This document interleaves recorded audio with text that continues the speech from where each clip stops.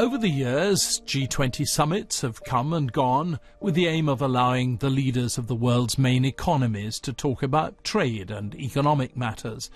But these leaders are politicians, and politics are always more important and much more engrossing to them than economics. Over the next couple of days, it'll be Syria that dominates everything in St. Petersburg. The host is Vladimir Putin, and like all hosts at these do's, he's got a big team of ministers with him to ensure things go well. The Russians stand to gain in kudos and status from organising a smooth and effective summit. But they're also, of course, protagonists in the argument about Syria. Still, as the G20 host, Putin can't afford an unseemly bust-up with the West over the question of bombing his protégé Syria. So he's permitted himself a little bit of wriggle room. He was asked whether he would support the bombing if he became convinced the Syrian government had been behind the chemical attack. I do not exclude this, but I would like to draw your attention to one absolutely key aspect.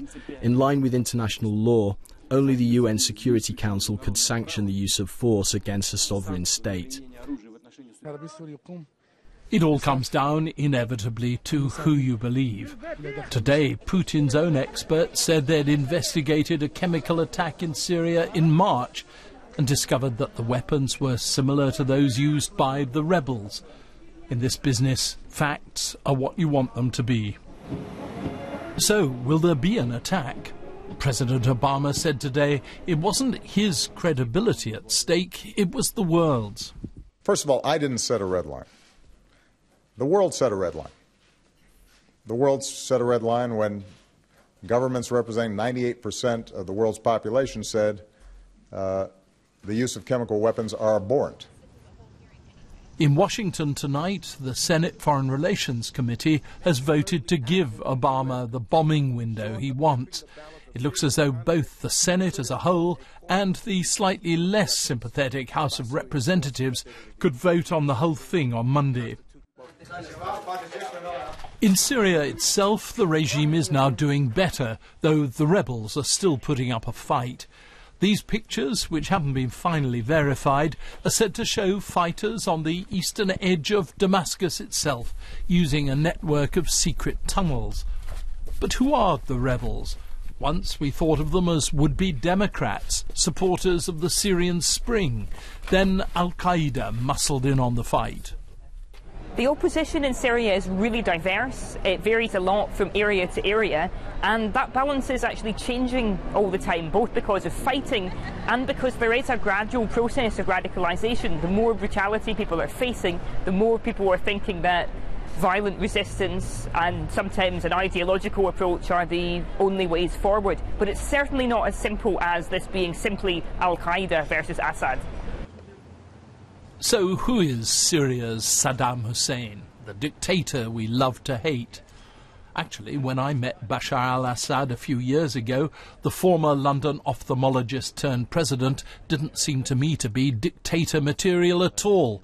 So much so that I infuriated his officials by asking him if he really was in charge here.